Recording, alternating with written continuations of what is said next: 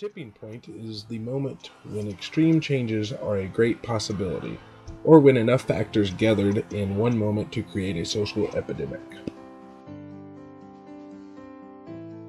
There's also times where there's this sort of tipping phenomenon, so that people can be working for 100 years to try to stop slavery, or 100 years to let women vote, and it seems like they're not making much progress. But then they reach this tipping point. Enough people have been educated, then before you know it, within a few years, things flip around.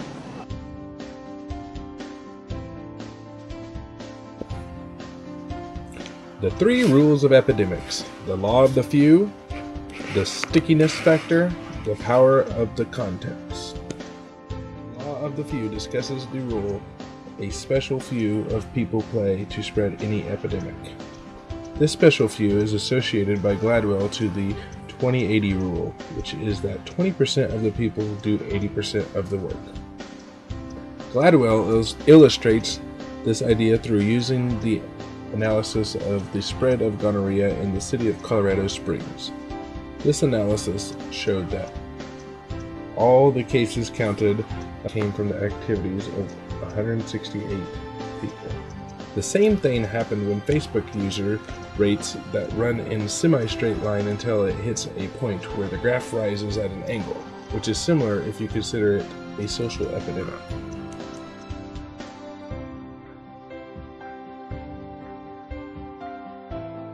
The hush puppy spread in the middle 1990s.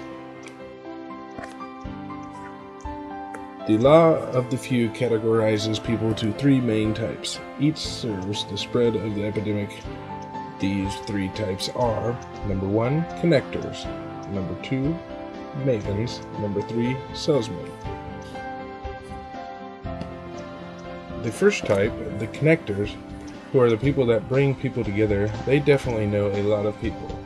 They have greater skills in making new friends and acquaintances, and they take role in multiple worlds and subcultures and walks of life. The principle of the strength of weak ties doesn't mean only that the closer people are to connectors, the more they benefit, but also means the closer an idea, product, or service is to a connector, the more likely it will be affected. Perhaps this has something to do with the hush puppies. The second type are mavens.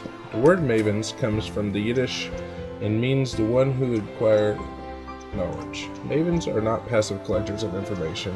They often want to share their knowledge of the market, and they connect people to the marketplace. The third type of people is salesmen. They have the skill to persuade. When people are unconvinced, the salesmen engage in a persuasive communication that takes a place in a rhythmic, physical dimension. With every word, the speaker moved in a way, underlining and emphasizing his speech in a mechanism could be described as dancing, to contagiously attracted to listeners to react back and focus their attention. The quality of the message is also a crucial factor for Gladwell, for the spread of the social epidemic. Therefore, the quality of the message is the quality of the stickiness. The importance of the stickiness of the message is that in today's world, audiences are swarmed with many messages, and only the highest in stickiness are to stay in people's minds. Gladwell uses the famous Winston cigarette slogan. It's new Winston, the easy-drawing filter cigarette that tastes good like a cigarette should. The power of the context, in which Gladwell emphasizes the role of the environment and circumstances on behavior. This idea is illustrated by examples such as the 37 witnesses of the New York stabbing murder and the crime rates in general in New York City prior to the 1990s.